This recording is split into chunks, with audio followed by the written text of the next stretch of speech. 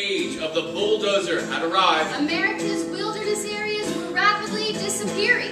It began to appear that even the vastness of Alaska's wilderness Would not remain unexploited without some kind of legal protection. Thoughtful people both in and out of Alaska were concerned. As you know, we're leaving in 16 the cold of winter. We land in Fairbanks in the pitch dark, 22 hours a day, 10 degrees. And we so appreciate your staying because part of our hope is that we can get the show the best it can be before we go.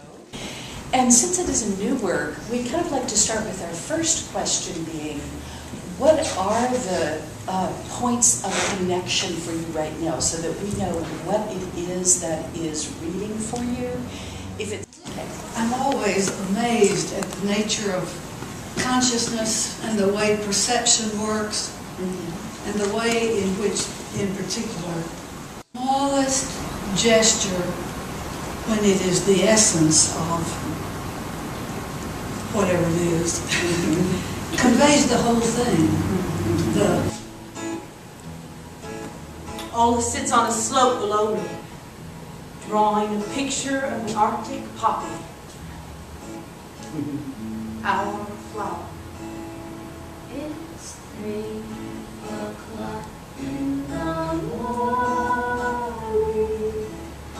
We must go right through.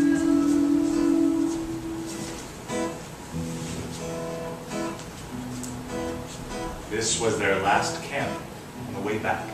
They spread their sleeping bags on the banks of the main river, In the edge of a long grove of spruce. and there from their beds they watched a most unforgettable scene. As the sun cast a red gold reflection. Over the water of the Shinjek. You know, Marty, we're gonna miss this.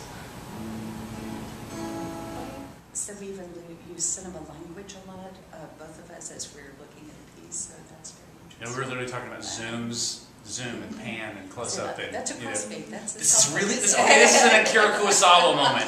You know?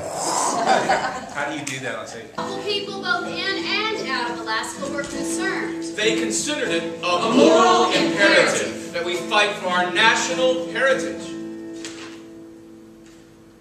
It's a bigger question than some have assumed. It involves the real problem of what the human species is to do with the earth.